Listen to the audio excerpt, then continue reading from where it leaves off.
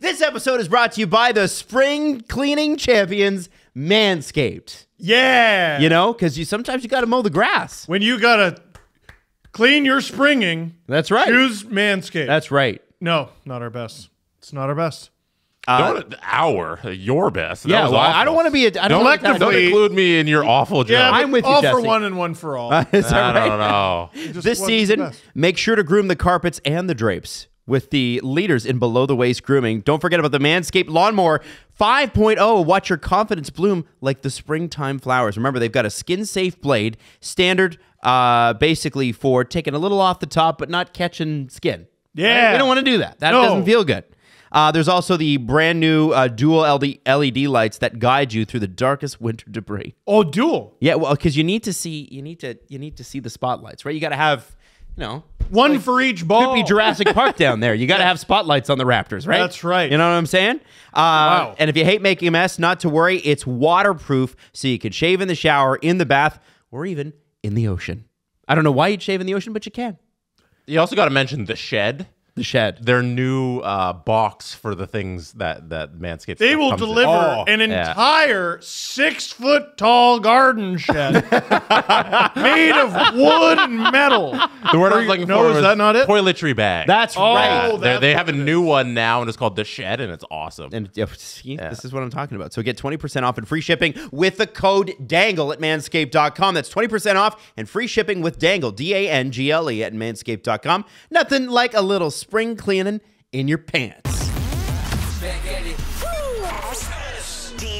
SDP, the Steve Dangle Podcast, with your hosts, Steve Dangle, Adam Wilde, and Jesse Blake. Back to back with travel. The game starts 23 hours after the Saturday night game against the Oilers starts. After the Saturday night game began. Yeah.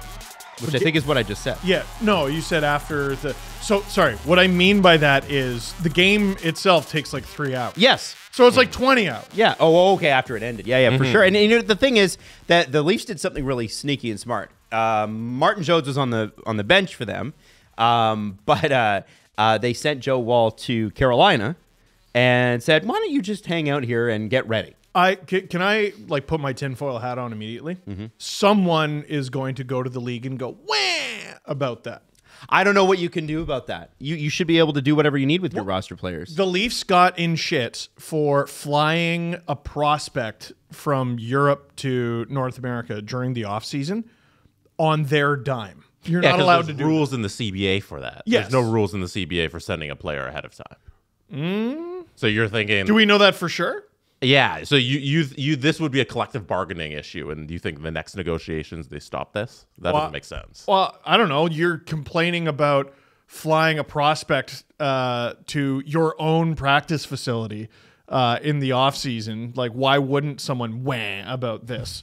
I think you're being a little pessimistic about that. Yeah, but like the pessimism is based in reality. The league is full of just leech teams who are an absolute drag on the sport and league. So I would not be shocked at all to see someone complain about that. Adam, did you expect to get hung up on Joseph Woll flying to Carolina? No, but I do think it's an interesting point because there was Someone's gonna whine. Was there Someone's not? gonna whine. Was there not the Leafs were making their practice facilities available? He in was- the he- summertime? you were yeah, listening. that's Yeah, right. just I sorry. wasn't listening because Yeah. something else came in, but yeah. So yeah, I do see some way coming up, but whatever. They can do what they want, and I don't. And he was their best player. He was. great. That's really the story of this game that I want to talk about is how solid he was. By the end of the third period, Carolina's close to 40 shots and Toronto's maybe pushing 25. Like it was lopsided. They caught up a bit towards the end, but that first period was murder. I think it was 16-7. Yep. Jake McCabe did not have a good first period at all. No. But they figured it out and they made it a game. And like I had a tweet in the LFR video that was very optimistic that I thought encapsulated the game perfectly from Anthony Petrelli, who I usually like his opinions on the Leafs. If that's supposed to be the class of the East now, the Leafs should feel pretty good about where they are at. Woll kept them in the game, and they didn't outplay them, but nowhere near their best versus a rested team at home and had a chance to tie there late. Can't win them all. Is Carolina class of the East? They're a point out of the President's Trophy right now. Like 7 other teams. Yes, it's a 7. There are 7 teams. And we're going to get into this later. Yeah, but, that are at 97 or 98 points. right. Okay. They're one of them. So, that's good. And it was, man, good for Carolina considering their goaltending issues this year.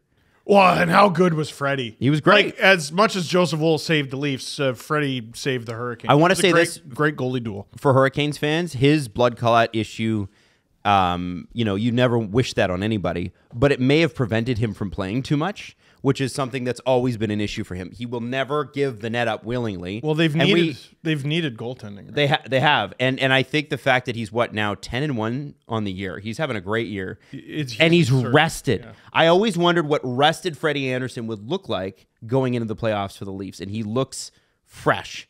And if you just keep him rolling, if you have a hot goaltender going into the Stanley Cup playoffs, usually teams do really well when that happens. It really does feel like winning the Stanley Cup is like what?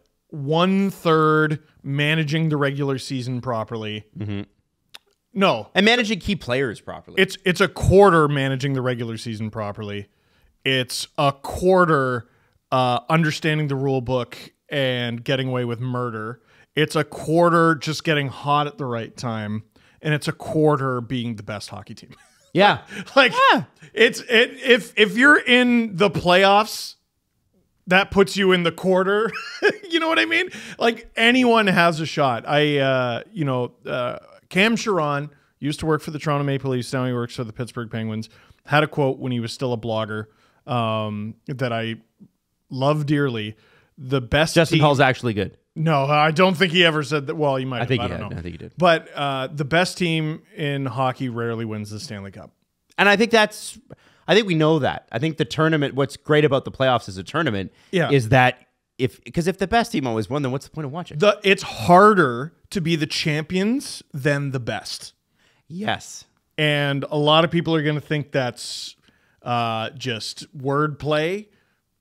One day you'll understand. Yeah. It's harder to be the champions than the best. Now, we had Saturday night, Leafs versus Oilers. Steve does a stream. It's a big game.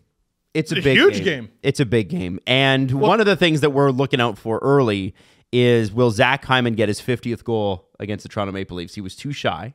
It was either by the end of the first period or the overtime winner. Right. Like, we all knew. Well, we all felt like we knew, but he didn't. He got one. He did get 49. He got one. But he did not get 50. I think that's I think it's so weird, right? Like, who'd he get his 50th against? I don't even know. The Sens. Yeah, yesterday. He's still a Leaf. He's still a Leaf, good. Damn it. Buried against that. I think what was great about this game is I feel like this team finally recognizes when a big game is a big game. And that was a playoff game. Well, and I think it stems from, and I'm going to go all the way back to their first meeting against Boston, where Liljegren gets injured, and Treliving and Keefe have to go in the next game before the next game and go, this is not acceptable. You have to physically respond to these guys. Yeah. And all of a sudden, in the intermission panels on Hockey Night in Canada, I'm hearing the Oilers have got to get tougher against the Leafs. Which, I'm not used to watching the Leafs not be the second toughest team in a game, and I'm not used to watching the other team and go, do something. I couldn't believe the instincts I was having. Like, I saw some people criticize Darnell Nurse for the penalty he took at the end of the second period for going at Joel Edmondson. I think that was a great investment for the rest of the game because Edmondson was a pain in the ass. Well, you saw the cross checks on Draisaitl, right? He was such a dick to Draisaitl all night. And when he had some time to spare, he went after McDavid too. Yeah.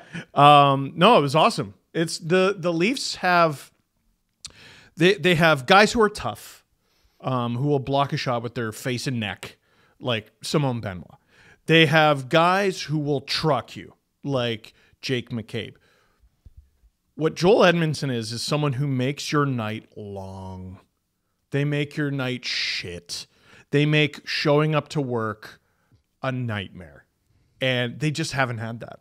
Like, who, especially on the back end, could you say the Leafs have had in recent years who's anything like that? I think my best comparable would be like a Roman Polak, but I don't think even he was that kind of physical. Like, no. He could throw a hit, but he wasn't like... But Bogosian? Like, Yeah. it's been a long time since they've had someone who understands. Like, listen, cross checks are an art. They are. At least getting away with them, right? There's a way to do it, and there's a way to not do it. Connor Timmins showed you how to not do it. He took a cross-checking penalty. But there's that clip of Edmondson on Draisaitl, and I'm watching it, and I'm like, yeah, no, they don't call those. They don't call those in the playoffs. There's something about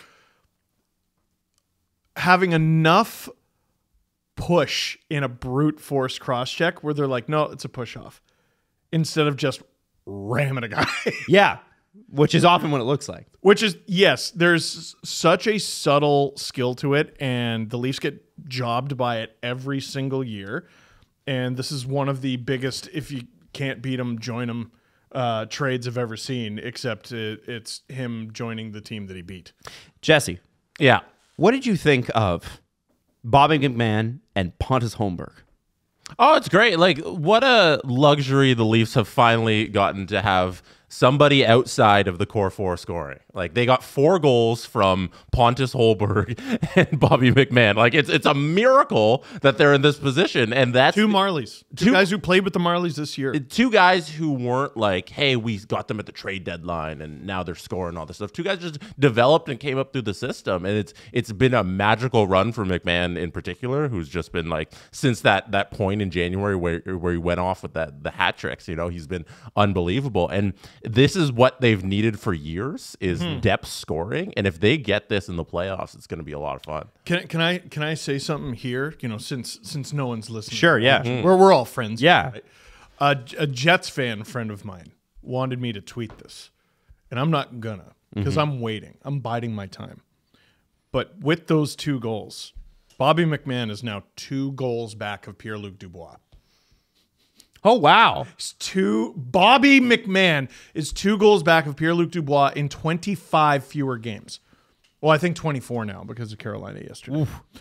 Yeah, buddy. I'm going to wait until he ties him, because he's gonna, and then I'll tweet it out right now. But now, no one tell anyone this, okay? I mean, I feel like tell that's a anyone. disservice to how Bobby McMahon has played, because Pierre-Luc Dubois has been that bad. Like, Bobby McMahon has played really, really well He's at the got back half 15 of the year. goals. Wow. 15, which is fine. Now for not an $8.5 million player. We had no TJ Brody for the second game in a row. And I do think it's important to hear Sheldon Keefe again saying we want him to clear his head. We know he hasn't been himself. Now, they did put Riley Brody back together last night against Carolina. Very briefly. Very briefly. Did see it, though. But, you know, no huge warts. We left those chocolate cupcakes at my in-laws. That's why I didn't do the bit. And I'm not gonna. I don't want to. Well, you might have to. No. Did you guys see the defense a little bit more like you wanted without TJ Brody there? Do you think that they can live without him? Unfortunately, so yeah. Riley Bush is a good pair. Edmondson Liljegren. Liljegren threw a friggin' hit last night, like a good one. Who pissed in his cornflakes? What? And then Benoit McCabe. You can keep trying things that aren't Benoit McCabe. I'd prefer it if you stopped, because that's clearly the answer. And that leaves Brody without a dance partner. But last night in the LFR, I think I got it.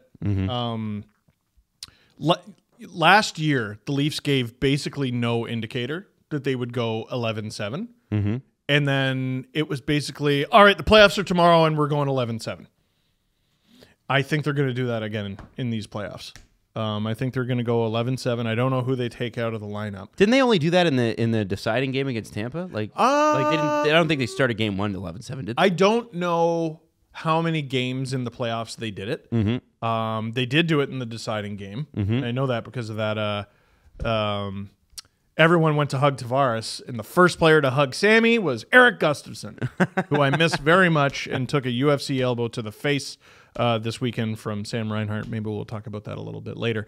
But having those pairings and then using Brody sparingly in special situations, I don't really see a problem with that.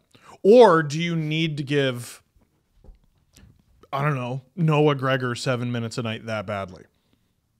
You know what I mean? Yeah, it's a good point. But again, I ask with TJ Brody, okay, so you're going to play him as your seventh defenseman.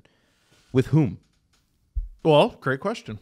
You sparingly with McCabe, sparingly with Is he a good Liljegren? penalty killer anymore? I don't think so. Not at all. So that's Not at all. That's where my question is like, okay, that's great that you can do that, but like, and I get Noah Gregor or Nick Robertson when Yarncroke and Marner are back. You know, those guys are probably the most likely to leave the lineup. Maybe in a game you're trailing. Okay, Because you don't want the puck on, like Riley Brody in a game you're trailing, I can accept. I don't love it at all, but you know, if you're down 2 with, I don't know, 5-6 minutes to go, you got to cheat offense. well, do I want Benoit out there? Do I want Lyubushkin out there? Do I want Edmondson out there? Probably Liljegren. That's You about would you would like Riley. You would like Liljegren. Maybe McCabe, and you'd it. probably want Brody, and that gives you 2 pairs. No Bertuzzi on Saturday night as well against the Edmonton Oilers. So Domi draws in finally at PP1.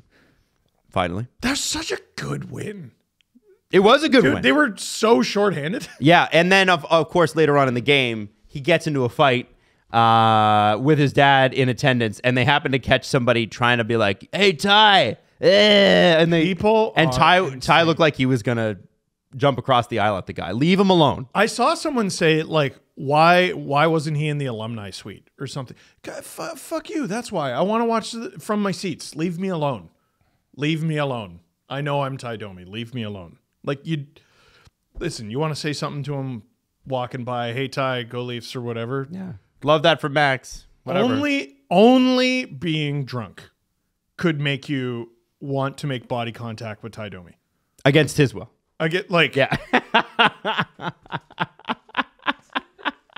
Ty, flick. Also, that is annoying. You ever tried that? Yeah. Somebody just doing that? It's kind It's of annoying. Oh, dude. Like, you introduced me to Ty Domi at something. I don't remember what. It was at the Leafs practice facility. I don't remember what the event was. Some sort of alumni game or something like that I think you were in. I don't remember what it was. But he still has this way of looking at people where I was convinced he was looking at me trying to figure out how many bites it would take to eat me. But that's not how he is in real life. like, He's I'm not saying he's a bad guy. pretty affable guy. But Yeah. there's a prehistoric, there's a look you have to have. Bob McGill, who owns one of the most unbreakable records in the Leafs franchise, which is penalty minutes by a rookie. Jesse, can you look up what Bob McGill had in terms of penalty minutes as a rookie? It's like 300. I worked with him at Leafs TV, and he used to talk about every time he went on the ice, he was the baddest man in the league. He was the baddest man in the planet. Is that how he saw it? Well, he's like, you Oh my God, have 63. 260, one goal. One goal in Which 68 is games. down from his WHL total of 295 the year before. Like, look at that shit. Wow. So wait. Okay. So, okay. 263 divided by 68 games. He had 3.86 penalty minutes a night, which means he's fighting like at least, how many fights must he have had? A lot of fights. 25 at least? Yep. Holy cow. No, but he talked about, and you might be like, oh, there were guys tougher than him. Yeah, but in your mind, in your heart of hearts, every time you hop over the boards, you have to think you can beat your opponent. And that's the era that he grew up in. That dude started playing in the early 80s and he played into the 90s. What a bunch of basically criminals Yeah. he took the ice with each and every night. And he had to believe, you have to believe you're the baddest man in the league to even lace up your skates. Because otherwise, what are you doing? Ty Domi was the baddest man in the league. He didn't have to convince himself. He had trouble, I read this in his book, Shift Work. He had trouble sleeping before games. And he would say to himself, what's going on? Like, my adrenaline's not going. I'm not afraid. Like, I know I'm probably going to have to fight tonight, but I'm not afraid. What's going on? And what it was is he would carb load with 2 bowls of pasta for lunch. And after he finished playing, he got diagnosed with a gluten intolerance. No way. Yes. Wow. So this dude is trying to have a pregame nap. He's eating food he's allergic to and then going out and fighting someone who has 6 inches on him and beating the fucking wheels off of him. That's nuts. And I would never think to tap that man on the shoulder is all I'm saying. Yeah. Yeah. And listen, Max got into him and Janmark really went at it. Like there was a real tussle there. Boy, that was a lesson in fandom. Because I saw Oilers fans saying, well, Ty was mad because Max lost that fight. That's a lesson in fandom. I'm not a big chirper when it comes to, oh, you see blue-colored glasses or you have orange-colored glasses. You must be on drugs or just be the biggest fan in the world to think Janmark won that fight. Yeah, he didn't win. Holy cow. It's not even worth it. It's not even Also, like, inarguable. you don't need to make assumptions on what's going on in Ty Domi's brain at the moment. Yeah. You see him for 2 seconds on a televition scrreen. And he's getting Yeah, annoyed You by don't somebody. know what he's thinking. I think he's thinking, don't fucking touch me. Yeah. But it could be something else. He's on for 0.2 seconds on a TV. Yeah. My dad got his autograph for me. My dad used to work at the buildings downtown, like on the path. I think it was either the Cadillac Fairview building or the Eaton Center. And he met Ty Domi, and his son's a big Leaf fan. So he took the only thing that he had, which was this little agenda in his pocket. It's signed like in 1996. I got to find it somewhere. And he said he shook Ty Domi's hand. And he's like, I don't know if he... My dad never talks this way, but he's like, I don't know if he felt like he needed to do it this way, but he shook my hand and it was like a vice. Oh, wow. My dad has never said that about another human being. Your hand disappears in his hand when you shake his hand. Yeah, my dad is like every boomer man. He thinks he could win every fight ever. He thinks he's Jack Reacher. But then he met Ty Domi and he realized, oh, maybe not. Do you think, and for the Oilers' part, they mounted a pretty good little comeback that made you sweat a little bit in the third period. Of course they did. Because they're the Edmonton Oilers. I don't take anything from that game and go, oh, the Oilers are bad or the Leafs are the greatest or whatever. I just think it was a Saturday night matchup between 2 really good teams. I still think the same thing I've thought about the Oilers for 3 years. I don't think I've ever seen a team this gifted offensively that's this bad at defense. Well, so there was one thing that a few people pointed out. Did you see the Evan Bouchard play where he Boy. Norris Trophy candidate according to Jesse Blake? Now, Jesse, Absolutely. He should definitely be a Norris Trophy candidate. He should be in the conversation, but like we need, you know how they're trying to do like, oh, we should have the Bobby Orr for best offensive defense, and we should. and we should have best defensive defenseman. Yes. Yeah. They How do about- in the NCAA. Cade Weber just won best defensive defenseman. Yeah, They split up the awards. I would like best defenseman and best at defense because he ain't that at all. That is- What play are you talking about? I The will- one I'll of bring him- it up. Third goal. The one of him going into the corner?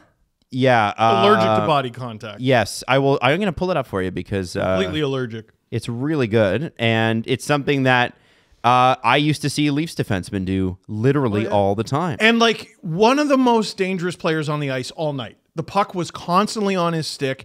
He must have had 20 shot attempts. Yep. And he had 3 assists in the game against Ottawa the next night. He is an extraordinarily gifted player. If I got to shut a game down, I have it. I don't You even have it? look. Sorry, at I was the looking bench. for. Yeah. So here it is. So there's Evan Bouchard, and He's he's a very good player. And let's fast forward a little bit where the puck gets into the corner, and you're going to see him here let up because the Leafs have a player in, and I can't even. I think it's That's Austin Matthews. Is that Matthews 34? That's Is that what his number is? And he's just going to let Austin take it. It's his defensive zone, and he's just going to let Austin take that. My problem with that is I think he's just trying to hop around Matthews to make a play on the puck. I think I agree. Tried to do too much like creativity in the moment. That's why I think like everybody's harping on him for this, but he just tries to get to the puck in a different way as opposed to just going after it with the body. What's funny is Willie does this all the time, where Matthews is the defenseman and Willie is the righty coming in, and he avoids body contact, and you go, Willie, what the? But he's trying to make a play on the puck. But the play continues, and he just doesn't do anything. Like after Look at number 2 right now. Look at number 2. And then Best seats in the building. You know, best seats in the building. Look. And let me ask you, Steve, what is the difference between William Nylander and Evan Bouchard positionally? William Nylander is a winger. Evan Bouchard plays right defense. And so when William Nylander's doing it, what zone is he doing it in? He's doing it in the offensive zone. So when you, and this is the point, is that, I mean, listen, this is one play, this is one player, shit happens. It's not like a crazy we've thing. been talking about him all season. Come on now. But that, coaches don't like that. You gotta go hard at it, especially against Matthews, because Matthews is gonna let something happen. If it's Noah Gregor, I'd be like, yeah, I guess you let off. If they win the cup this year, which I still think they very much could. Oh yeah. They're gonna win it like no team has done in decades. They're gonna. Every game is gonna be every game from the Battle of Alberta series a few years ago, where the Flames said, "Hey, we can't do it either." And the Oilers took advantage of that, and every game was like 5-4, 6-5, 9-6 in one instance. And Stuart Skinner was like uncharacteristically pretty bad. He's had a much better second half, and he did not have a good night. I think there's individual parts of the Edmonton Oilers right now that need fixing. One in particular is Evander Kane, who struggled a little on Saturday, and then He's got to be hurt, right? they don't want to call it a healthy scratch, but that's essentially what it was. He was useless. Knobloch called it a maintenance day, and the media took it as, oh, he's getting scratched, but everybody has injuries at this moment. You're scratching him so we can take care of his body, so he doesn't have to play the back-to-back and get back up to speed. You know, he was chirping someone on the Leafs. He said, "Go back to the middle of the bench," basically calling him the grocery stick. And then the very next night, he's a healthy scratch. Oops. Yeah, so I think like that's something they need to solve. He hasn't scored since February 19th, which is over a month. You know, he had a 2-goal game against Arizona, then hasn't scored since, which you don't have him there to score, but his time on ice since at the beginning of the year, he's playing like 18 minutes a night on average. Now it's down to about 16, you know, consistently throughout the season is going down. Surprised it was that much. Now he's not scoring. Now he's a healthy scratch for maintenance. I think like that's in particular you need to solve that. Ekholm has a bad penalty late in the game against Ottawa, and that they get the power play, and then they score the 4-3 goal and they win that game. Pickard wasn't great. Well, and also you don't have Ekholm on the ice. Who the hell's defending? Right. Yeah. Right, because you have limited defensive defensemen. Yeah. As if we want to give out that award. So there's a lot of individual parts of the Oilers that they can fix with their scoring. You know, Like- they can overcome all of those things, but they need to solve those in the next couple of weeks. If Kane gets healthy and figures it out, what was the third line? I think it was Kane, Perry, centered by Henrique. Like Tampa, when they were winning their cups, it was Maroon with Belmar in the middle and Perry. So you already have one piece of that. That line could and should be such a nightmare for opponents, especially when you're trying to shut down McDavid and company. That just seems like such a bad time. I wonder what they do in the playoffs, because you split those top two lines up. So that you're spreading it out a little bit more, and then you just have this extra line that is a pain in the ass battering ram. Who wants to play this team, really? But that's the idea, right? But then like you see a game like Saturday where they're just not playing well, where it's just not clicking, Right. and they're making mistakes, and you're like, oh, so this isn't working. They were down 5-0, and I was still like, "Oh, hold your horses." Yeah, And And I was right.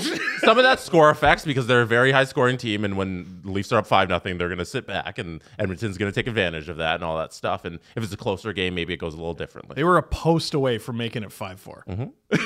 Yeah, it could have got close there. Yeah, it was real close. I want to ask you guys about the Leafs penalty kill. What do they do here? I know Yarncroke and Marner are good penalty killers, but what do you do here? It just feels like they're too easy to manipulate. They do have to do a better job moving bodies from the front of the net and blocking shots. Edmonton helped with that. We saw that in the Oilers game. But they allowed another one. Well, the Oilers didn't score a goal 5-on-5 on Saturday night. They scored 2 power plays and 1 6-on-5. Oh, wow, really? Yeah. Oh, wow. Well, And then I mean, Carolina last night, same thing. it's encouraging one way. Yeah, well, the only 5-on-5 goal Carolina scored was a really stupid giveaway from McCabe that was weird. And then a power play goal goes off him. So I don't know how much I'm going to read into that. And they're two extraordinary teams in terms of it's Edmonton and it's Carolina. But, man, this, I know they got Connor Dewar to help with the penalty kill. And I really feel like they got to put some emphasis there and get him as much ice time as humanly possible, because he's obviously not quite up to speed yet. I feel like he's getting better and better with every game. But there's still just an ineffectiveness there and a confusion there between him and his teammates. I mean, basically what you pray for is that the amount of times you take a penalty that leads to a power play go down when the playoffs begin. But the whistles are always active in the first round, especially early in the first round. So it's going to be a factor. Okay. Ooh. Super weird note. They did announce Zach Hyman's 50th goal during the Leafs broadcast last night.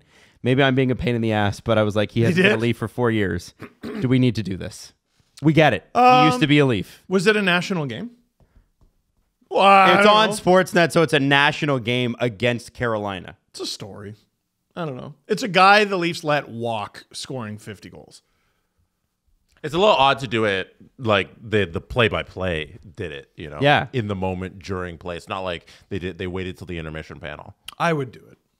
Like if I was Play-by-play? streaming- Well, okay, so I'll give you an example. When Sportsnet made me stream an Oilers-Habs game while Marner was going for a Leaf record against the Canucks, which is just a bigger game in terms of audience. Marner broke the record. And forget me mentioning it, the chat was full of it.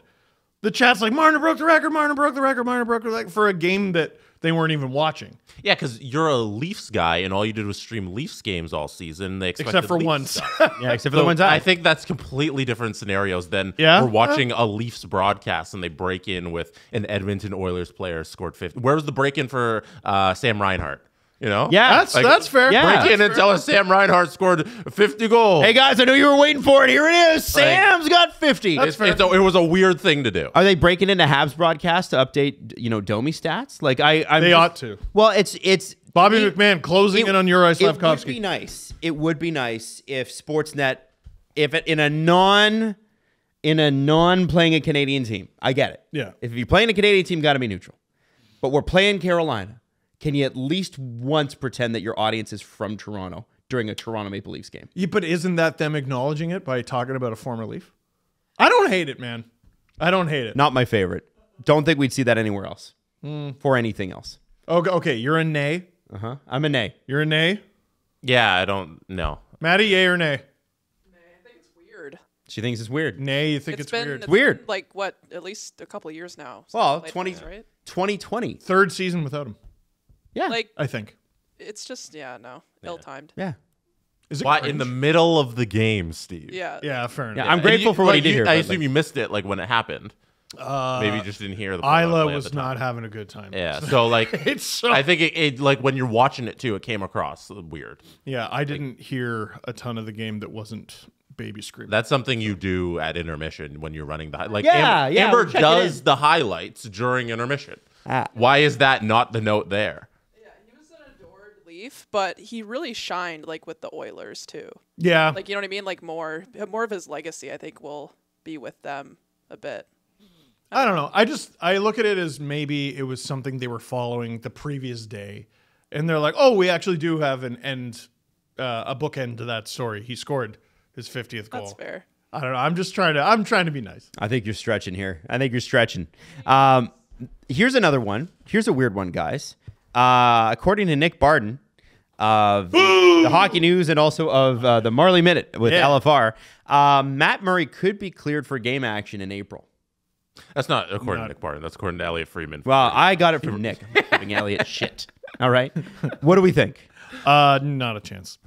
What, for the Leafs? So the shot. way it's outlined is that it seems like medically he'll be cleared early April, and to avoid some all the cap shenanigans that would come along with that. He's probably going to have a conditioning stint in the AHL from the time early April happens to the end of the season. And then from there, salary cap doesn't matter come the postseason. So you can always have Matt Murray as an extra goaltender in craziest scenarios. There's a possibility that he could sit there as the fourth goaltender. So it's honestly a good thing for the Leafs. If I'm not mistaken, conditioning stints are 2 weeks.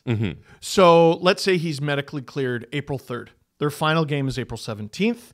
Exactly. He's on the conditioning stint for 14 days. That takes you to the last game of the season. Now you have 4 goalies plus Dennis Hill to be 5. Yeah, that's the timeline that's been outlined. Pray you don't need all that. Yeah. But yeah. Do you go with, if your order is Samsonov, Woll, Martin Jones, who's 4 and who's 5 in your pitching rotation? Hildeby and Murray's your last. Yeah, he hasn't played hockey for a year. That's a very long time to not play hockey. I have one of the best goalies in the AHL who's friggin' enormous. Hildeby has faced NHL shots more recently than Murray. Yes. Like in practice. Yes. And everything. Well, I mean, I'm sure Murray's working with the guys, but dude, he hasn't played in over a year. That's crazy. Yeah, but this isn't this is such a non-story. It's not a thing. I just think it's cool. Don't you think it's cool? It's good for him. That means he's going to get to continue his career as a pro hockey and that was goalie. always the plan. Is next year he wants to play on an NHL team somewhere. Yeah, I don't really know if it's going to work out that way. I imagine he's going to have to sign as like a third, and he's going to be Martin Jones, right? Yeah. He's Martin Jones. Hey, I have a long track record. Do you want me as your backup goalie? No, I don't, said all 32 NHL teams. But I'll be, you can be our third. And you turn into the backup goalie pretty quick, turns out, when you're a good third. Yeah. All right, let's do the BetMGM big story. Nathan McKinnon, known for being good at hockey. It's a 43-game home point scoring streak? Is that what he's on? Well, so there's 7 games left. Okay. And he's scored in he has registered a point in every single home game so far this season. Yeah. So and I think there was some going back to last year, too. Right? I don't know what extent to last year's a 43, yeah. Yeah, so it's crazy. Does he do it? Well, Jesse, what do we have on BetMGM? Because there is something you can bet on. Yeah, that's what you can bet on. You can bet on if he will record a point in every single home game this season. The odds are 3.75 times your money. I have a Steve question. Yeah. Uh-huh. What if they healthy scratch him before the playoffs? You think that if he has the chance to score in 41 home games out of 41, they're going to healthy scratch him? I think it's going to be... That is a ridiculous thing for them to do. It happens all the time. No, but it happens all the time that somebody is on the verge of scoring in 41 and 41. It happens all the time that a player is healthy scratched. Who is on the verge of scoring in 41 and 41? In the final game before a playoff run. What does Nathan McKinnon want more, this record or the Stanley Cup? I think playing against the Oilers on April 18th. He didn't answer the question. He has to play against the Oilers. Will be fine. Oh, and it's the Oilers, I think Nathan McKinnon playing against the Oilers on April 18th and not being healthy scratched for that game will not determine whether or not the Avalanche win the Stanley Cup. Well, yeah, another thing you haven't considered, what if he's so bad that he earns the healthy scratch? Then he probably would have not registered a point up until that point. Can you imagine? No, so you're not taking this? No, what is it? 3.7? Yeah, 3.75. Yeah, times your bet. I'm taking that. I think that's pretty. You think it happens? Yeah. Adam? I think he plays for sure, even if they play in 5 minutes. If he plays, then the answer is yes.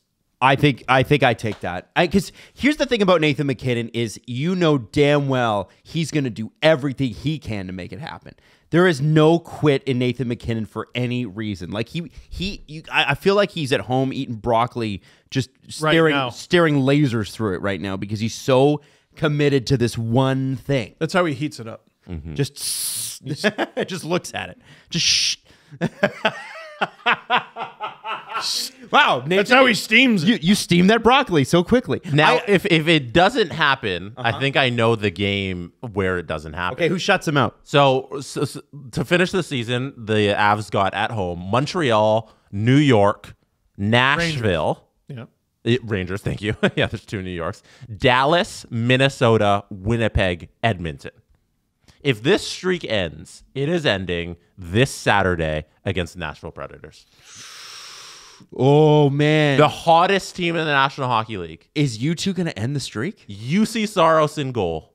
They're playing great defense. They shut down Nathan McKinnon. Point streak ends. But if he gets past that game, I think he does it. He's going to anger his way. He's going to anger that puck into the net. Yeah.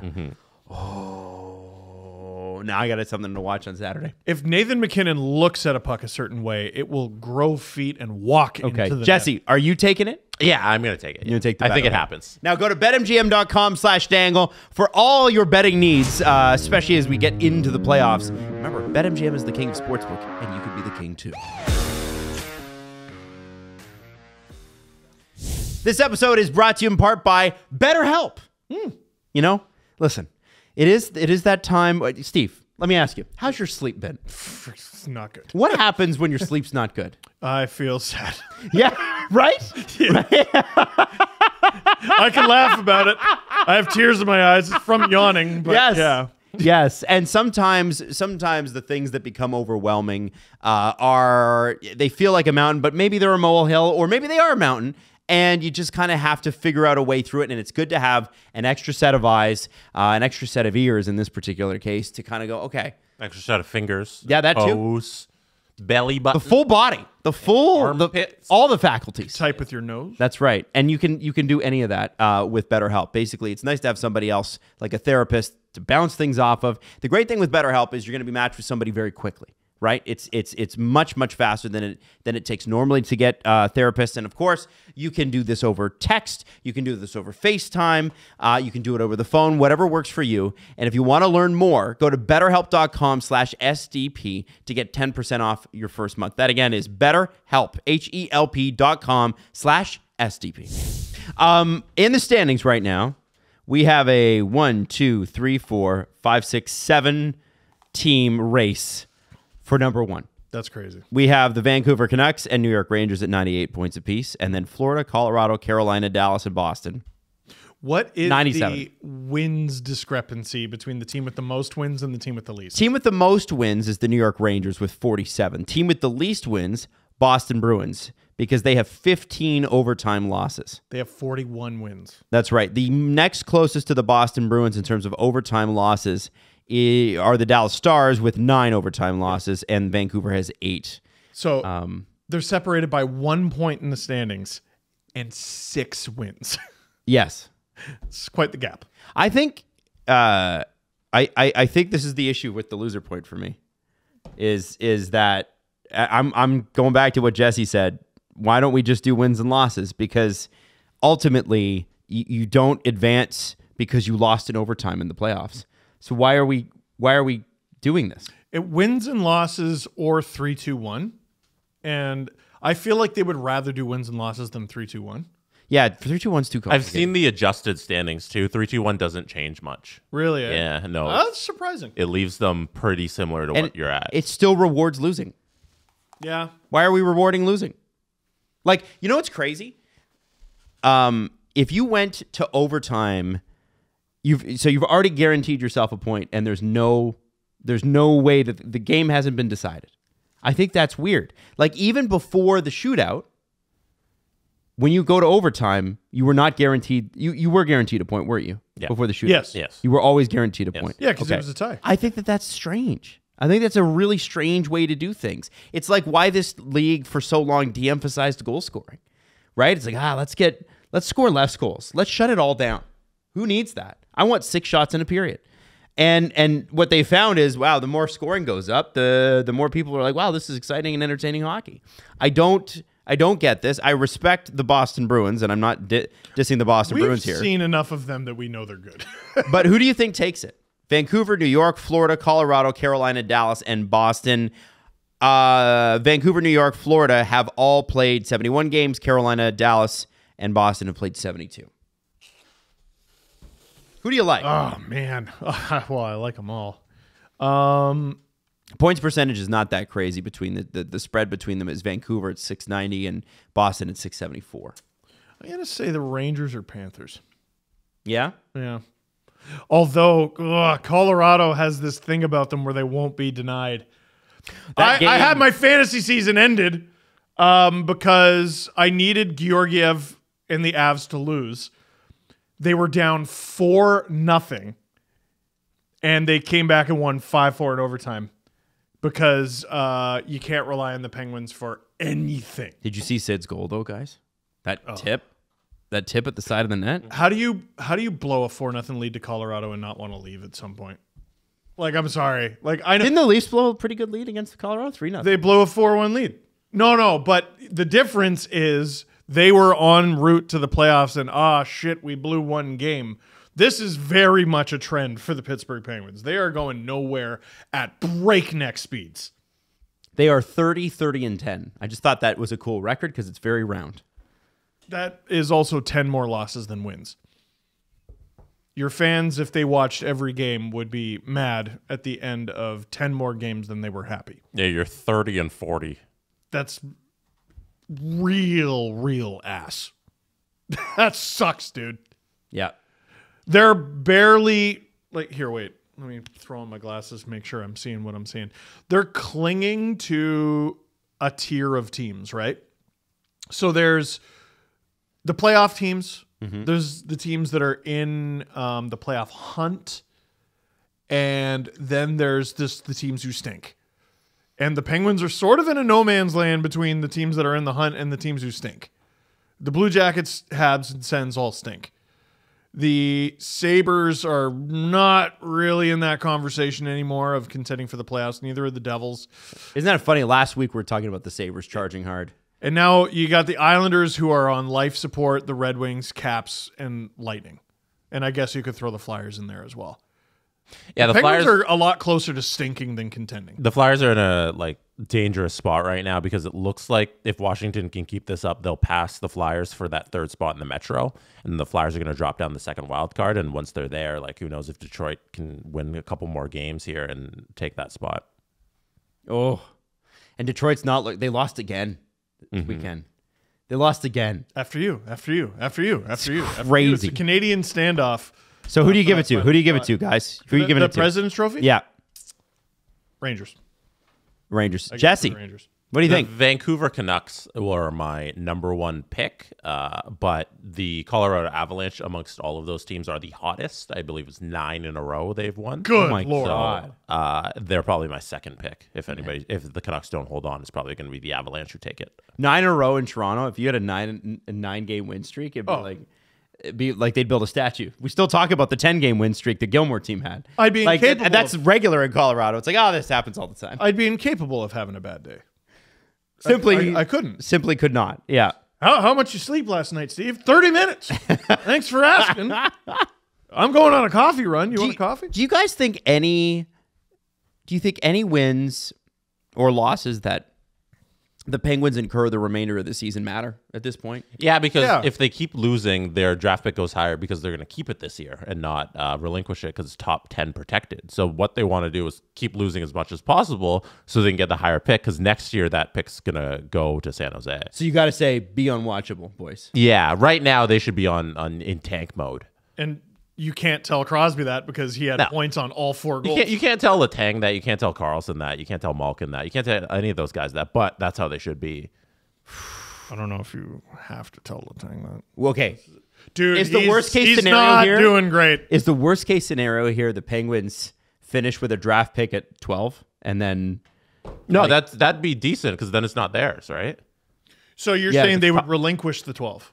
Yeah, 12 goes to San Jose. Yeah. Right? And they wouldn't have a choice. And then you're fine because then next year you can tank if you want. Oh, I see. Because then next year you get your draft pick, right? So you want to win. I think either you want to the worst case scenario is you finish 10, and then you got to keep that 10th draft pick, right? Stop trading for Erik Karlsson.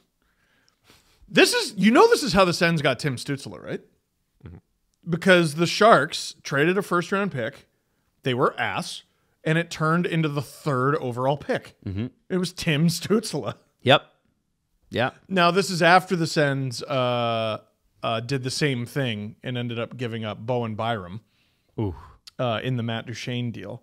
But they reverse card and got out of it. And Sam Girard, too. No, or is that the Predators? Predators draft Sam Girard? Yes. Okay. Yeah, he was in. Dude, the trade tree for that, I already did it, and it needs an abundance of updating. There's some good players in there. It's a big deal. Yeah, 'cause- and like Colorado, when they nail a deal, holy shit! Like the Lindros trade, which was obviously Quebec, but same franchise. That the loop didn't close on the Lindros trade tree until like I started making LFR videos. Like Brad Richardson, I think, was part of it, and we watched him play during the Cap era.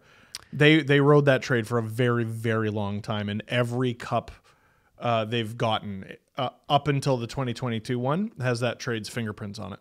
So currently the Pittsburgh Penguins sit 9th in terms of like if the draft order were exactly as its percentage laid And out. the lottery balls don't fall their way. and So stuff they like would that. keep this year's pick Yeah, right now. if it's 9th. And it's the reason I bring this up is because if you are Pittsburgh, like I'm trying to figure out what their strategy is going forward. Obviously, having a first round pick is great anytime you have one. Anytime you have one, Sure. that's great. It's a lottery ticket. You never know. It's going to be great. But it's interesting, Jesse, what you bring up about that San Jose trade, because if they're going to tank, next year's got to be the year. Mm-hmm. If they keep the pick this year, I have to wonder if they will tank next year. They're not. They can't tank. They cannot tank. They can't tank for at least another 2 years, depending on how this draft lottery goes. They can't do it. I think that hockey might have other. Like it's nice that it's nice that we all They think can't that. tank on purpose. Right. Like, but I Right. think the way that hockey is played and the way teams are built are going to have something to say about that. No, I Because know. you're not good enough. Well, it's like you can't accuse the Sens of tanking this year. They were just bad, Yes. Right. right? Like they had tanking forced upon them. That's right. There you go. That's right. That's Much right. like Jerome McGinley Man. retirement. How dare the both of you? I think the Penguins right now are one of the fascinating teams in the NHL. They're one of those interesting stories. You're like, what are you going to do? No, I think the most fascinating conversation with them is what number does Max Celebrini wear for them next year? You think they're going to get it? Yeah, that's how it works for them. That's how it works for them. They'll win the lottery with like 2% odds. Yep. That's how it works for them. And if I'm the Ducks, I'm going to throw something I at the wall. If fold. I'm the Sharks, Yeah. Well, the Ducks were second place to getting Crosby. Yes. They were second place to getting Bedard. So the way this is going to work out is they're going to be second place again this year. Didn't Leo Carlson get injured this weekend too? He's fine. He's okay. Okay. Yeah. It's fine. You know what would be incredible is if the draft order was 1-2 Penguins Ducks again. It could be. It could That'd be awfully depressing for Ducks fans. Yeah. I mean, they did get a cup out of that the person who they got the first round pick with. Like, wasn't that Getzlaff? Wasn't he right after Perry? No, they got Bobby Ryan. Bobby Ryan. That was 2005. Yeah. 6? Oh my God. 5. It was 2005. They got Crosby. No, the Ducks, I think it was 2003, got Getzlaff and Perry in the same first round. The San Jose Sharks have a goal differential of negative 130 right now. Maroon. The next closest is the Chicago Blackhawks of negative 99, and the Anaheim Ducks at negative 78. That's pretty wild. That's There's some bad goal differentials. Interestingly enough, a team like the Seattle Kraken are a negative 21. The Ottawa Senators are a negative 24. I believe, are the Washington Capitals not like a negative? Yeah, negative brutal. 27. yeah, it's wild. Wild. And they're looking like they're going to make You watch a playoffs. game like the one that happened on Sunday where they handle the Jets in 3-0. Yeah. Charlie Lindgren's, I don't know where this came from. Like, I don't think anybody anticipated Charlie Lindgren to be this great of a goalie, but He's where he was at the beginning of the season. yeah. He was unbeatable at the beginning. And now he's back, and the Jets are a very good team, and they took care of business. They had the best trade deadline of any team in the NHL. They lost Joel Edmondson. They gained Alexander Ovechkin. Yeah. He's scoring from a certain date. I saw this on Twitter yesterday at a 60-goal pace. Like, he's just like, can't hit the broadside of a barn. I stink. I'm washed. I'm Ovi! Yeah. And like he just had his Popeye spinach or whatever it is, and he can't stop scoring. Do you see the friggin' goal he scored yesterday? The one he stole? He stole it! Yeah, he I'm going to did. put my stick in front of that stick, and it's my goal. You see him on the bench? Oh, yeah. Where he's like, Oh, well. he's hilarious. Yeah. Like, He's not apologizing for it, though. no. Last 18 games, he's got 12 goals. Stop. Yeah. Stop. It's unreal.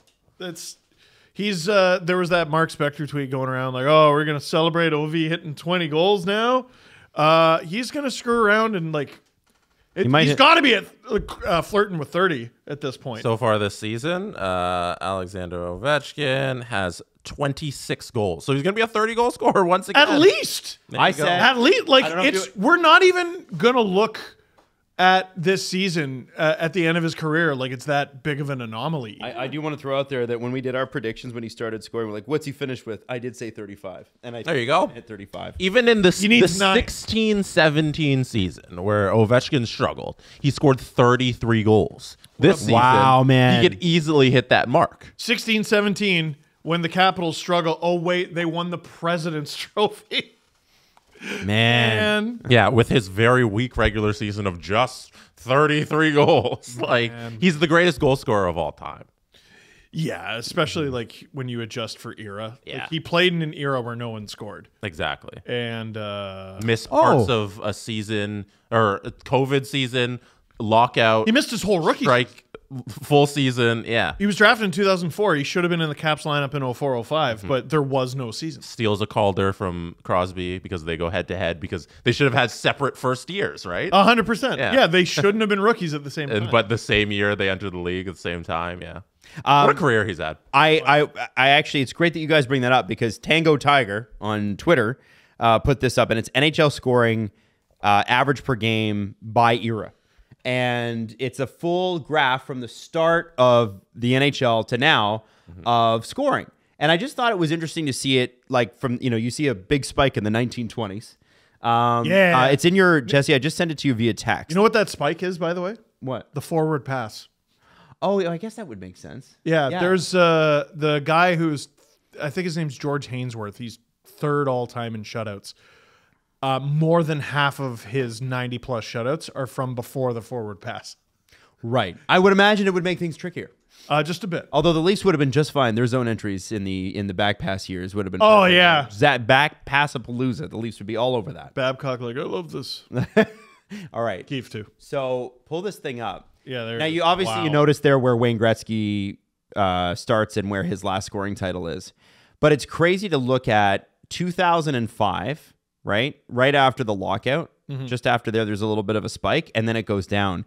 And all of those years up to 2015, it was worse than what we call, or just as bad as the dead puck era. The in goals per game. 2010s, almost the entirety of the 2010s, were the lowest scoring seasons in the NHL since basically The back pass. the Korean War. Yeah. Like the 50s. I'm serious. Look at it. Like it fell to dead puck. Then the lockout happened. Then there was a spike. And the spike was, let's change the rules to have more penalties. Should we give the players time to adjust? Nope. We're going to let them bully us and whine their way out of having to abide by the rules. And we're going to dial it all back, ushering us into the lowest scoring, most hunk of crap era we could possibly have. Like Crosby, this is part of the reason Crosby's one of the best players of all time. Like, Ovi is going to break Gretzky's record for goal scoring out of that era. Crosby's a top 10 point getter all time in that hunk of shit era. That's what I mean. These are two of the best players. Sidney Crosby and Alex Ovechkin, that rivalry was overhyped into oblivion, and yet they exceeded expectations in every way, shape, and form. Both of those Went players, to war in the playoffs. yes, against each other, dueling hat tricks. Both won cups. They combined for 4 cups. Those guys, and there might be more. There might be.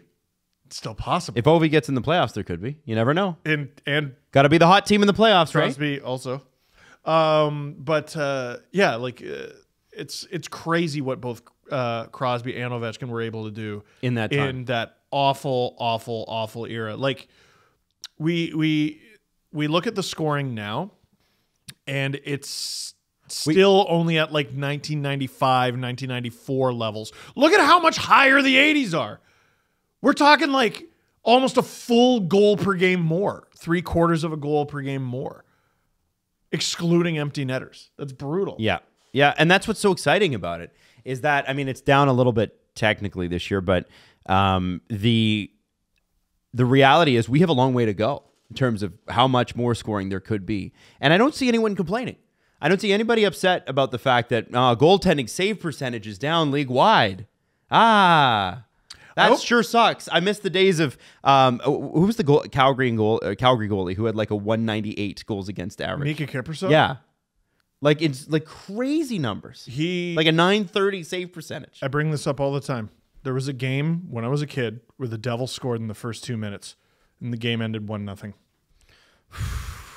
It was one of the worst experiences in my life. What's the worst class or tutorial or commute you've ever had?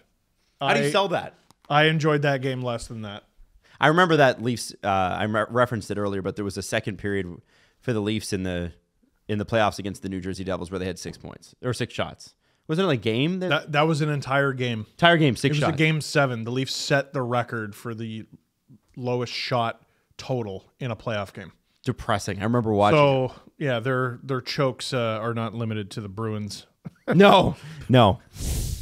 It's Tim's 60th anniversary, and Roll Up to Win is back. And to celebrate, you can get big prizes like an all-electric Volkswagen ID.4. Imagine never having to fill up your tank again. Wouldn't that be great? I'm imagining it. I'm picturing it. I want that life. We could take that beautiful SUV all the way down to San Diego. Drive it all the way down. Would you drive all the way? Driving it down. That's what I would be doing. Would you be, okay, who of the three of us, who would do the majority of the driving if we're driving down? Me. You think so? No, I don't know. Jesse, would we let Steve drive the speed limit the entire way? I think so. Yeah? I think driving the speed limit is important. Really? Yeah. Oh my god. No, Adam Wild's a speed demon. I don't think I'd trust him to drive us to San Diego in that Volkswagen. Well, I wouldn't need to because I'd be taking the plane with my $10,000 daily jackpot from Tibbs Financial. I'll meet you at the Hilton, a sun-soaked Hilton vacation, also available with Roll Up to Win. I want the Hudson Bay gift card. Hudson Bay has so much good stuff. It does. You walk in there, you're like, I didn't even know I need this. You know? Right. You ever walk in the Bay and you like, walk out with something, it's a couple $100, and you're like, darn it. So you can earn rolls on your Tim's faves, including hot or iced coffee, breakfast sandwiches, loaded bowls, and more. And make sure to play on the Tim's app, available for download on the App Store or Google Play. It's Tim's 60th anniversary of Roll Up to Win, and it's now on till March 31st. Time to get rolling. Rules apply. Canada only. No purchase necessary for contest entry. Visit the Tim's app for details. We're in our cybersecurity era. We're protecting our information. Is that the era? That's the era we're in. You know, listen, everybody's got their era. Taylor Swift's got her eras. We got ours. It's giving cybersecurity. It is. NordVPN.com/dangle. And we're going to give you a huge discount off your NordVPN plan plus 4 additional months for free. It's completely risk-free. Nord's 30-day money-back guarantee is kicked in, and you get an extra free gift with every plan, every 2-year plan purchase. And check this out. If you get the Plus plan, we're going to give you a $10 Uber Eats voucher. Oh, what? You get the complete plan. You get a $30, and an ultimate, you get a $30, which is pretty sweet. So while you're streaming Mexican streaming services. That's right. Because they have some of the best catalogs that I've encountered on vacations. You can get some food. Why is that, by the way? I don't know. All the rights that are distributed like worldwide, they're just weirdly distributed funny, and some countries have better streaming services than us. You don't even need to worry about the answer to that question because you have NordVPN. And now remember, 5,000 plus server options, so no show is out of your reach. NordVPN.com/dangle. Again, that huge discount, 4 additional months for free with your NordVPN plan. And remember, it's completely risk-free, 30 days money back. The Presser. SDP. The Steve Dangle Press Conference. All right, one thing we forgot to hit, John Tortorella was asked about Felix Sandstrom's performance. This is his reaction during his press conference post-game. Felix Sandstrom wasn't too happy with his performance. He just felt like he missed a couple there. Do you feel like he could have used some more subs?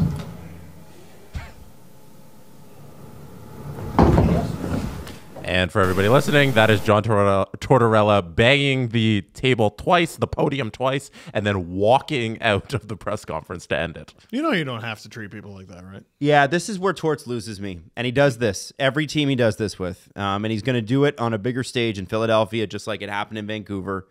And, you know, you saw it happen when it unwound in New York, and you saw it happen when it unwound in Tampa. there are things that this coach does that are really, really intelligent, right? You know, Couturier, the deeper you dive into the numbers, you're like, okay, listen, I get it. I don't get him not talking to Couturier about it, but I get why he was scratched. I completely get that. Felix Sandstrom feels like crap right now. And well, I mean, he was bad. And he was bad. And the Flyers reporter's like, hey, he's trying to get him to say something about it. And I know that Torts is frustrated, but part of being a good leader is being in control of your emotions. And as a head coach, you got to be a leader. And I love when Torts is like, when the team's bad and he gets out there and he's like, they were bad, and here's what they were bad, and this is what we got to work on. With Sandstrom, it's like, dude, you're lucky to be in the playoffs at all. Your goaltending stinks. You know that. Everybody knows your goaltending stinks. Goaltending's terrible. And it's been bad all year, and you've found a way around that. There's a way for him to answer that where he could still say, yeah, he wasn't good, and I need him to be better. And that's all you have to say. I'm trying hard to find the quote, and I can't. But Torts goes, it'd be nice to get a goddamn occasional save. And he was talking about John Graham. Yeah. And that quote is from like 2007. I was about to say, what year is John Graham. It was in Tampa. It's from like the first year of LFR. Oh my gosh. Listen, there's something to be said about being your own man, being your own person. And he is certainly that. John Tortorella is free. He's free. He doesn't have a moment in his life where he's like, you know, what if I offend someone? No. But like, listen, I think there's something to be said because, you know, whenever you talk about Torts being an asshole, and he's an asshole. Whenever you talk about John Tortorella being an asshole, people talk about the nice things that he does. And, you know, he's helped out this kid and he's done this charitable initiative, and that's good. It's good that he did that. Good. It's good that he did that. You know, you encounter so many people in your life, and there are the people who mean something to you, your family and everything, and you're not an asshole to them. Why would I be an asshole to them? They're my family. And then there's people who need you, right?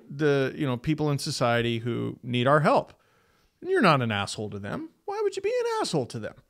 Of course not. But everyone else, he's a miserable prick. Every member of the media, apparently a big old bunch of his players, if you're not a part of his life, like it's one thing to be like, I don't need to waste my time on this. I don't need to do this. I don't need to do that. But he's just an asshole.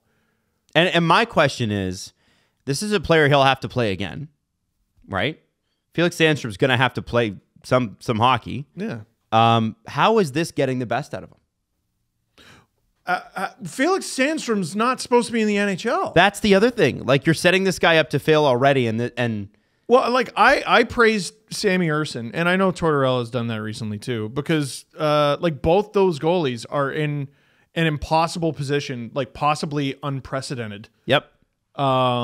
Where the team's starting goaltender, oh, sorry, you don't get him for the rest of the season. Why is he hurt? No, he can't because of the police, right? And they have Cal Peterson.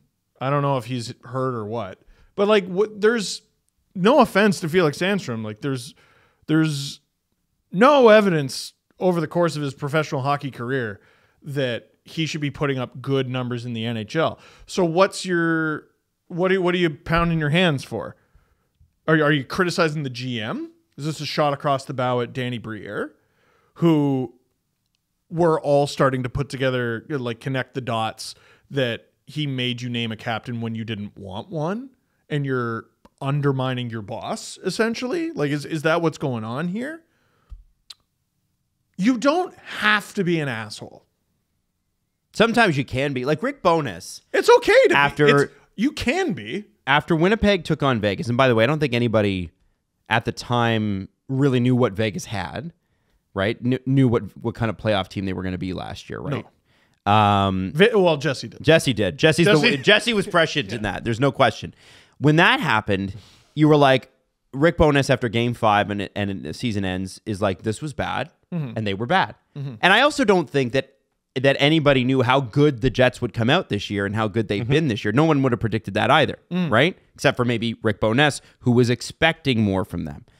I liked that. And I liked that guys like Blake Wheeler didn't like that. That's how I knew it was time for guys like Blake Wheeler to go. And now he's on a team that might win the President's Trophy. That's right. And he was playing great, but it was, you know, sometimes it's just time to go. With Torts, it's like there's times where I'm like, I agree. And then you could tell he's living in this frustration for like weeks at a time. And when he does that, he does stuff like this, and I just don't see how it helps Felix Sandstrom. Now, there's no growth. Me saying that, he'll probably go on like a U2 run after this. I don't know. He'll be like 12-0-2 the rest of the year. Well, then being an asshole is the way to go, and everyone should be an asshole. And I'm not saying gotta be nicey nice with the guys, but No. like that, Felix Sandstrom had, I think the last time he played in the NHL, I'm looking at his numbers here, he played 20 games for the Flyers last year and had an .880 save percentage. And now it's .823 his save percentage in 5 this year. He's not supposed to be playing at this level. He's not a goalie at this level. Now, I guess the defense is, what are you supposed to say? Just say, we're going to need more from him. Move on. That's it. You know who's the coach of a team that's in contention for the President's Trophy and might mess around and win a cup this year? Rod Brindamore. When his team was giving him the worst goaltending literally in the league, was like, nope, we're better than this. It's we have to do better as a group. And then they have. And they've gotten better goaltending since. Now, the opposite happened for Ottawa because they stuck up for their goalies and they continue to stink. But there's an example of it working. Like the trying to fight Bob Hartley and refusing to leave the bench for a ref. Like, we would not tolerate this. We would not stick up for this behavior from anyone who wasn't as entertaining as Torts. He's an entertaining asshole. And I just think we're at that part of the season where he's getting miserable. And I'll be honest with you, like even before this, like Maddie brought it up. She's like, hey, you guys should talk about that. And I was like, ugh. Like, we got to do this again. Who out there, what former coaches or active coaches have former players that come out and publicly blast them? Just Babs. It's a very, very small group of guys. I think Grabowski bashed Randy Carlyle. Called him an idiot. Yeah, but that's like one guy. It's like him and Kuhlman. Yeah. Like, it's Babcock. It's Mike Keenan a bit. Oh, yeah. The Mike Keenan stories are It's Michelle Therrien a bit. Yep. Brandon Dubinsky coming out and criticizing Babs. Whoops. Torts when he did. Like, I don't know. When he's trading barbs with Brooksy, like Tortorella is somewhat of an entertaining guy. Like, dude, I love watching clips of his, but that one, it's just, you're being a prick. You're being a prick because who gives a fuck about all those guys, right? I don't know. I agree. I'm with you, Jesse. I think every reporter should sit there in silence. A couple more things from the weekend that we missed. Jonathan Drouin had an unbelievable game. The game we talked about earlier against the Pittsburgh Penguins, where they stormed back. 2 goals, 1 assist for Drouin in that comeback. He's on pace to match or pass his career high in points. He's at 46 points. Career high is 53. There's a guy who took less money to go play with somebody you knew he was going to have a great season with. So great to see Drouin come back and have this type of season with the Avalanche. It's not a charity case. Like, he's gone there and he's done his thing. He's been absolutely incredible. The first 9 games he had 1 assist. Yeah, he had he's had a couple lulls this season, but we talk about the teams that are the best contenders are the ones who get hot at the right time. He and the Avs are getting hot at the right time. Sam Reinhart, in pro sports, a lot of the time it's not just about what kind of athlete you are. It's just about the fit and where you're playing. There's somebody who moved on from Buffalo where the team wasn't very good for a very, very long time since he was there. And since he's gone to Florida, all he's done is score goals. All of his 30-goal seasons have happened in Florida, and now has a 50-goal season. So shout out Reinhart, who's now whose contract is expiring, is going to get a giant payday. It was nice that it was easy for him, too. Like a nice empty netter. Not so hard. He had to skate hard for it, but it was nice that I was like, good for you. You need that. You deserve that. And by the way, he was at the Pepsi booth when I was doing the All-Star game. Very nice guy. Yeah. Really nice guy. You talked He to stayed there for Reinhart, way longer than he had to, signing autographs for kids and stuff. Like, really good guy. Very nice guy who shouldn't have scored his 50th yesterday. You shouldn't have. Why? Should have been suspended. For what? You see his spinning elbow in Eric Gustafson's face my in the Rangers God. game? That looked more accidental than... Rangers fans, here's your ammo. Gregory Campbell, assistant GM of the Panthers. His dad works for the league. It was bad. The smush on the board is always bad. Like, I hate Yeah. seeing guys getting smushed like that, but I don't know if it's suspension worthy. Well, for it to not even be a penalty. Yeah. Not a penalty is too much. Last person from the weekend we should shout out, Ryker Evans, who was the answer in Friday's SDP of who he play for, scored that night for the Seattle Kraken. We made it happen. That is unbelievable. Shout out Ryker Evans for his first ever NHL goal after being the answer to who he played for. Can we play who he played for again this week? Who he's We can definitely do that. Yeah. Okay, because I like who he played for. Yeah. Oh, it's my We're favorite. gonna cause a lot of first career goals. Apparently. Oh, man. I'm happy for him. Can you exclusively do Leafs? What do you mean? Oh, so they all score? Yeah. Who he play for? Matthew 9. Austin Matthews is sitting at 68 goals. Who he play for? Austin Matthews. And then also from Friday's show, we got sent in some Alexander Ovechkin designs. So this is from.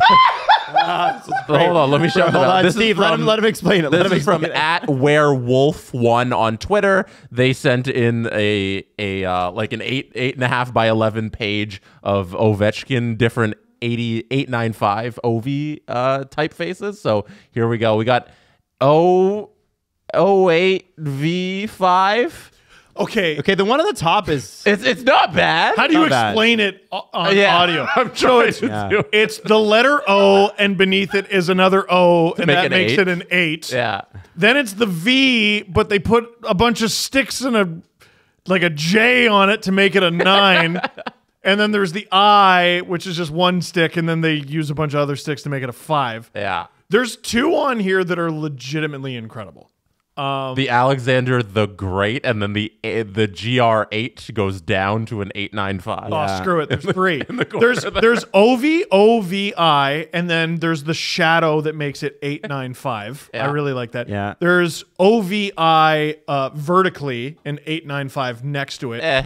So I like the other one better. it could be 08V9I5. It's a little too confusing. Also, I love the one at the bottom that looks like Obey. that Cyrillic? Ovechkin. yeah, this one is. I don't even know. No, Yeah, it looks too Cyrillic. The confusing. one, I think the one at the top, the first one you described is the best one. That's I think my it is, favorite. yeah. Alexander the Greatest is also cool. That's a Maybe good, the best T-shirt, the top one. Right. Russian Machine, feel free to talk to this person. Also, Matt, if you bring that off, I have another one that was also sent. Can in. Russian Machine have a contest? They should have a contest. This one I'm sure is they will. from Benny Donaldson, who also sent this to me on Twitter. They said, @Jesse Blake, ideas for the OV record-breaking hat design. It is a hat, and they photoshopped onto it 8V9CHK5N. So it kind of spells Ovechkin, but with the 895 in there. Phonetically, it's 8V9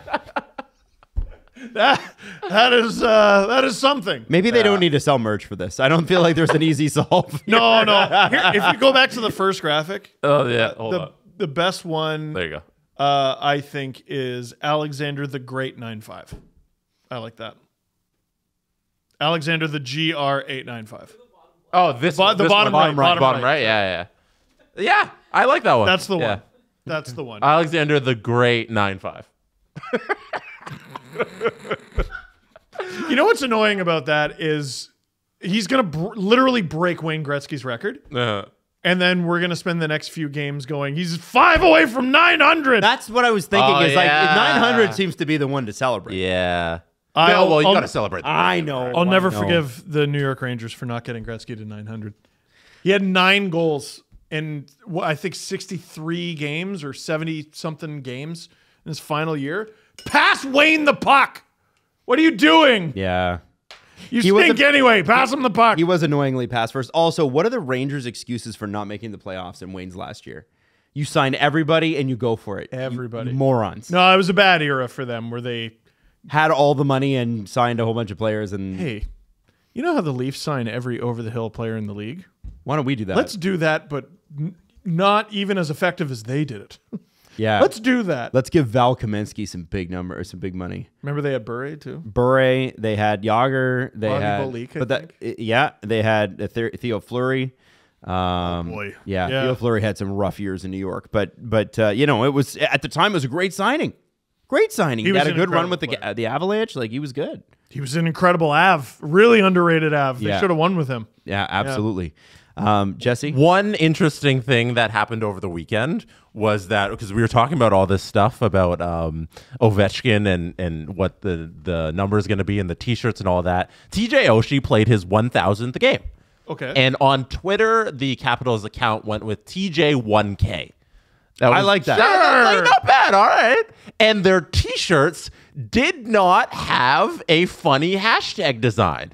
All they did was just make regular ass T-shirts. They almost look retro. I didn't know it was possible. You can just make a T-shirt without the weird TJ1K going on. And they just made these awesome TJ Oshie 1,000th game played T-shirts. That's awesome. Yeah. Duncan Keith is still the most unexplainable. D1K?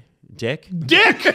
Yeah. So if you see under the 1,000 there, you can see the TJ1K, but the whole shirt isn't just TJ1K. It's just this little part here where they threw it in so you know what you're celebrating. But we in a it's just a great T-shirt. Are we in a post-hashtag marketing era? I think so. Would be nice. I'm Because done. this is a lot better than just the it's way better. Dick. Dick. Duncan Keith 1K. Dick. Oh, and he's drinking a beer through his shirt. I love that. Yeah. So shout out the Caps marketers for making a great tee. And one more, if we're on our last thing, I would like to end on this video, Jesse, that I just sent you via text, because this one I think is the way that we should end every show. And I have the other thing. Do you have other things? Yeah, okay. yeah. Because We haven't even gotten that's to a the good questions tease then. yet. Give me more tea. Oh, we haven't even asked a question. Let's go with questions. Okay, hold on. Questions. Don't play this video now. Don't play it now. Okay. Let's go out on this. Ask me as many questions as possible. I'm basically a barnacle right now. I have no brain cells. Really, I love these questions. Perfect. Give me 1 second. Steve, how's Isla? Not rested. No, she's good. She's good. She actually does sleep decently. It's just burning the candle at both ends, right? Going to bed late because I'm feeding her, getting up early because I'm taking Leo to daycare. She's up to 4-ounce bottles now, just crushing them. Oh, She's in her bottle crushing era. the more they crush, the faster they're going to sleep all night. Full head of hair and friggin' smashing huge bottles. This is actually Baby 2 in 2024 is unfathomably better than Baby 1 in 2020. I can't even imagine why. What was going on? I don't know how Leo turned into such a good kid because I was a pretty clueless parent. This one comes from Michael. First question of the press conference. Mm-hmm. Michael says, "Is Nicky Bob in the playoff lineup?" No. Damn. No. It's unfortunate, man. Like he scored last night. Last night is why you don't trade him. But the last few games are why you don't put him in the lineup come game 1 of the playoffs. He's too young and has too good of a shot. Like he has too good of a skill to give up on. That doesn't make any sense. Like, would you even recoup a second rounder for him?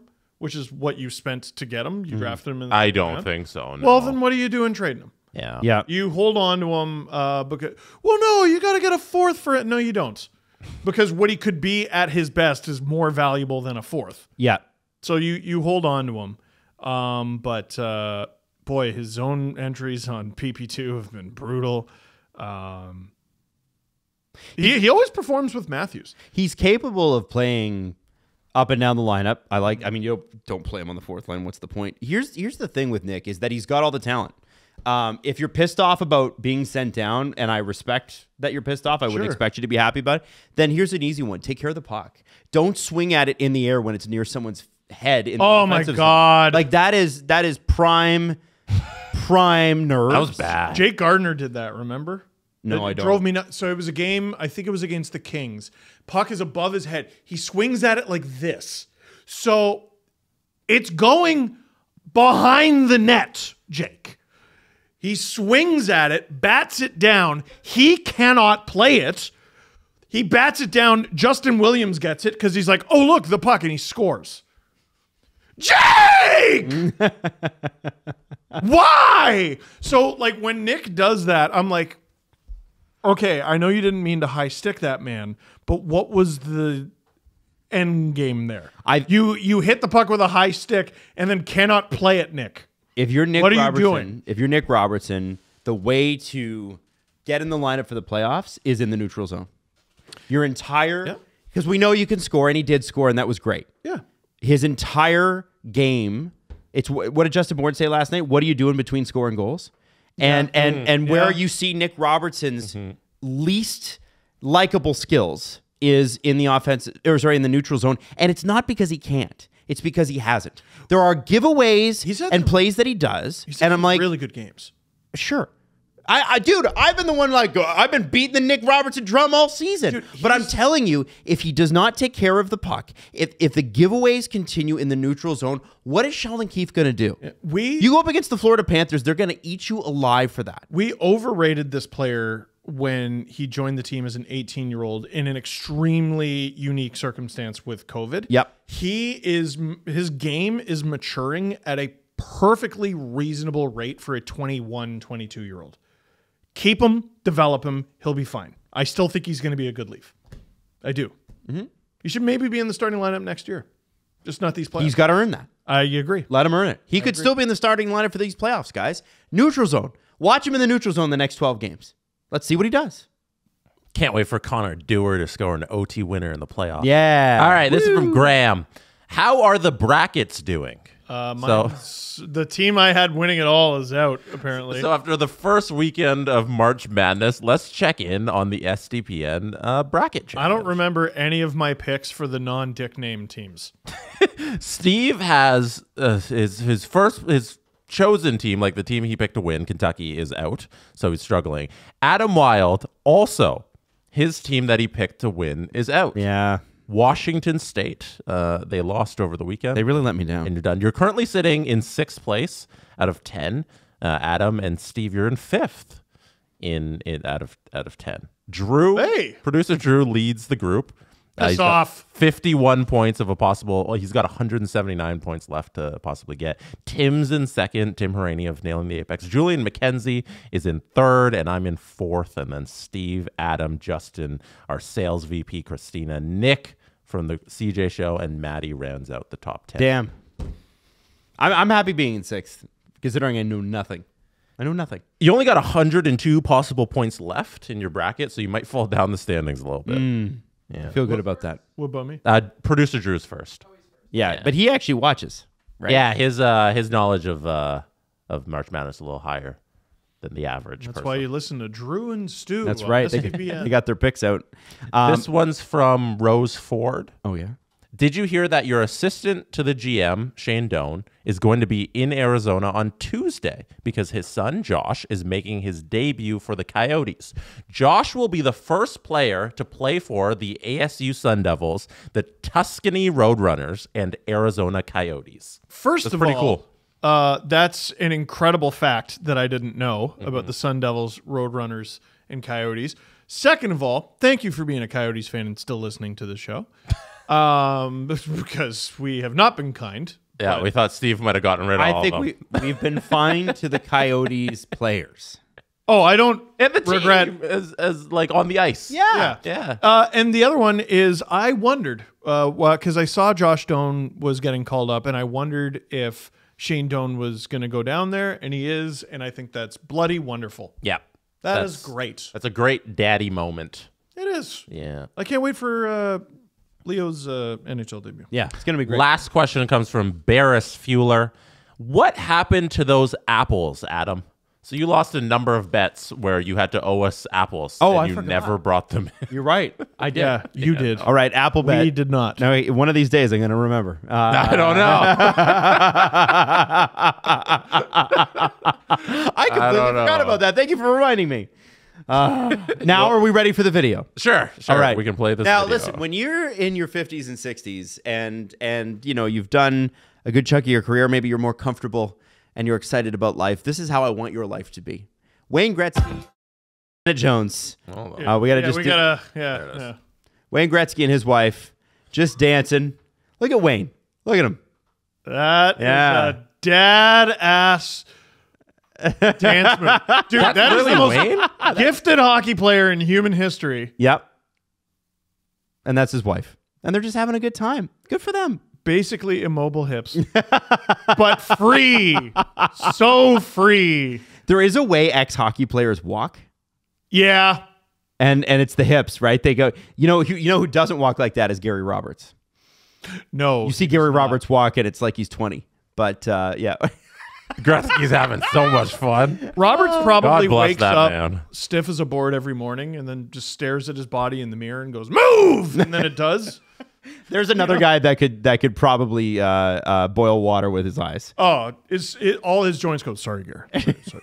I feel like Gretzky's living like a fun life. Oh, he is. You know, just going on TV, talking stuff, Doing well. going home, dancing. Do you think any of those people Traveling. behind him know who that is? Probably. I think people know who Wayne Gretzky is. I don't know. They're not watching Wayne Gretzky dance. Well, they're at a bar with would. Wayne Gretzky, which means they can afford to be at whatever country club Yeah. he's at, which means they're probably just as rich as he is. oh, right. yeah, they call him Wayne. Yeah. Like, Yeah. I don't know where he is. so. Mr. Gretz. Also, That's it's fun. clearly a very warm setting, and he's got a sweater and a shirt on with a collar underneath it. And I just think, man, I'd be so hot. And jeans. I'd be boiling. How is that the first place your mind went? There's something wrong with you. I know. It's because I get hot really easy. Adam, That's why I'm usually wearing You t-shirts. got like a condition, bro. Like that's crazy. I don't know what the condition would be, but it's just Hot sweaty boy. hot, sweaty boy. Is that the medical? Okay, yeah. Well, I would be. I can't wear that in the winter. You have terminal hot sweaty boy. I do. It'd be too much. That's unbelievable. It'd be way too much. The Steve Dangle Podcast. Follow the guys on Twitter at Steve_Dangle, at Adam WYLDE, and at Jesse Blake. Connection complete.